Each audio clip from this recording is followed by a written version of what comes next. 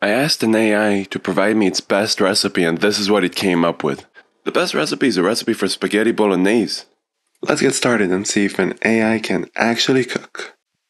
Now, just to confirm the AI really wanted to use this recipe, let's ask it if the recipe is good. Looks like the AI says it is, so we're going to follow the recipe and give it our honest feedback.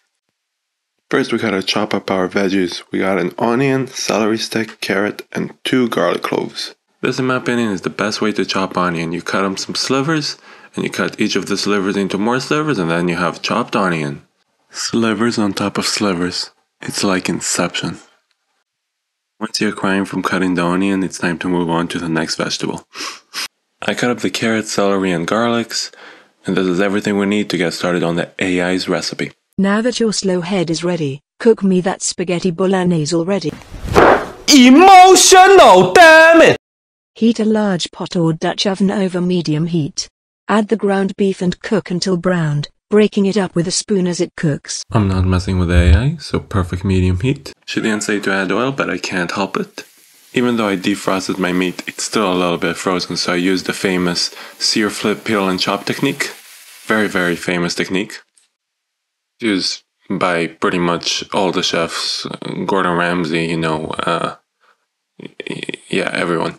Add the chopped onion, garlic, carrot, and celery to the pot.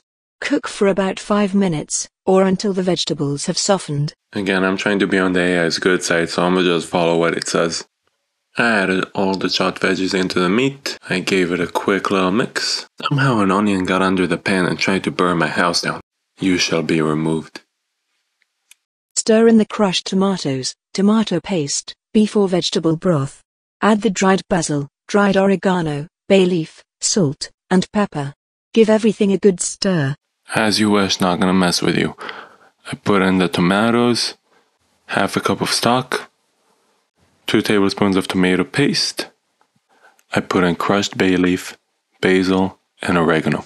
Give it a quick massage. Let all the ingredients go on a speed date. I also added green chilies with the tips cut off just to add a little bit of spice to this recipe.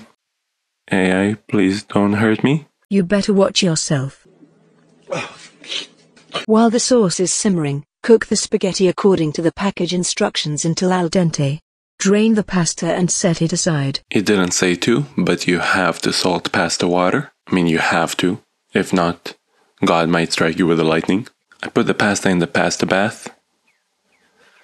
I try to shove it all in there to make it fit. There's a problem that I have pretty much on daily basis. But eventually, the pasta always fits. After the cooking time is up, let's make sure that it's al dente. Yep, that's perfect. Now the AI didn't tell us to do that, but I'm going to take some pasta water and put it in the sauce. Then I removed it off the heat and added a tiny bit of butter, just so the noodles don't stick to each other. After an hour of simmering, this is what the sauce looked like. I let it cook for an additional 5 to 10 minutes without the lid, just so it can thicken a little bit more, because we like it thick. Serve the spaghetti with a generous ladle of the bolognese sauce on top. Garnish with grated Parmesan cheese and fresh basil leaves, if desired. Okay, time to finally eat! I tried to do a nice spaghetti twirl like they do in the movies, but I don't got a rat like in Ratatouille, so it made it pretty difficult. I gotta get a pet rat. Then I put a heaping scoop of sauce on top. This is actually starting to look pretty delicious. A little bit of Parmesan cheese, the fake stuff. We don't have money for the real stuff. Speaking of money, check out my Instagram.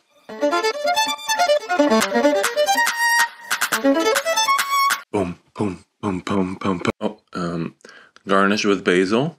While this does look extremely good, let's see how it tastes. It's really good.